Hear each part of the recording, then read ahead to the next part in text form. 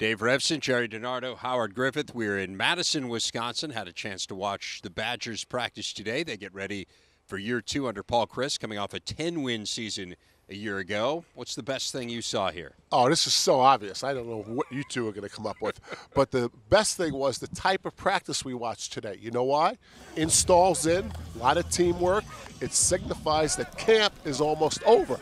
And that means the bus tour might be over. And that, I know that's wait, you ready for the tour to be over? No, that's a negative. But other than the bus tour being over, that's a real positive that we're close to opening day. Well, for me, I'll go on the field this time, and it's TJ Watt, because he is going to be unbelievable. What are you screaming for? This is what I'm going to be doing. This is just how it was a few years ago when I said Watt. Back in the green room, you don't remember the green room Watts?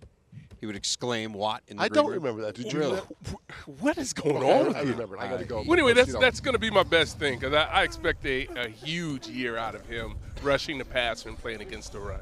I got 2 best things. Uh-oh. The first one, I walk into Camp Randall Stadium, and what is the first thing you think about? Jump What's around. the first thing I think about? It's the jumper. Brats? It's the Brats is on a short list. It's the jump around, and I saw these stands that had completely collapsed here. Where are they? They're right back over here. They're back yonder. Collapsed stands. Back yonder. Yeah, you know where yonder is? I thought maybe those were the byproduct of a jump around gone bad. So that's one of the things. The other thing is talking to Vince Beagle. How can you not be fired up talking to Vince Beagle? He's fantastic.